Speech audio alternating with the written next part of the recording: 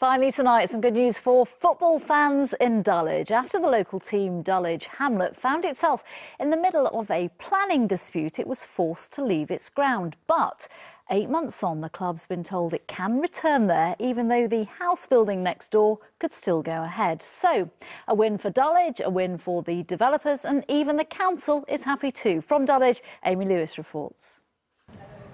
It is not the most welcoming of sights, but there is no place like home.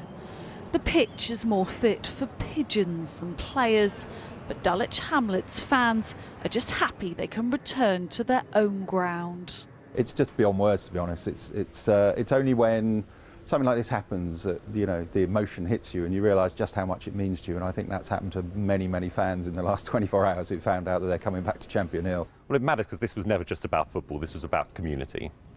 If you have 2,000 people here, a lot of them aren't watching the football. A lot of them are here just to be part of the community, to come and socialise and just, enjoy the atmosphere. It is my duty and my pleasure to declare this ground open and to wish them all the greatest of success. The Champion Hill site has been the club's home for more than a century. But 8 months ago, it was made to play its games 8 miles away, ground sharing with a rival side.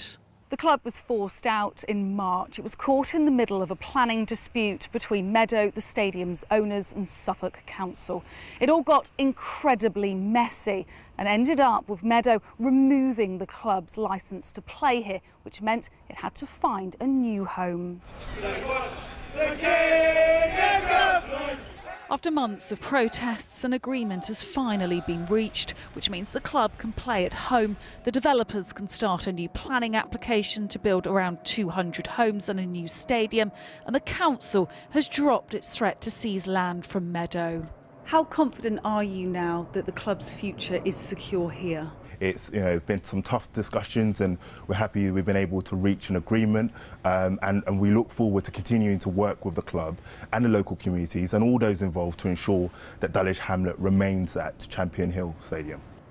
The football club say it will take them around 6 weeks to get the stadium ready for their first match. Rarely in football does every side feel like the victory is theirs. Amy Lewis, ITV News.